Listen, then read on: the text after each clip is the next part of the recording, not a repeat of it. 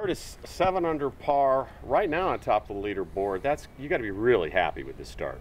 I am happy. You know, it's been a long couple of weeks. We missed a few cuts, and then last week we had a good stepping stone, and it seems that things are headed up. Yeah, I felt like at the beginning of the year, you just seemed so together, and then, and you finished well in Panama, but maybe we're a little disappointed that you didn't get that one in with the W. But the game's solid, isn't it? Right now it is. You know, I did get rattled in Panama, and then I played well again in Indiana. And Cartagena with all the wind had some swing flaws, and we've worked through them now, and it seems that things are really shaping up.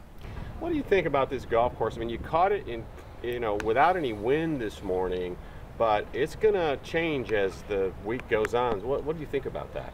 It is. The hardest holes are, I think, 5, 6, 7, and 8. You know, if you can get through those holes, there's not many bogeys to be had with the way the conditions are right now. Obviously, when the wind blows, all the par 3s are 4 irons and 5 irons, so you can have a bogey anywhere there.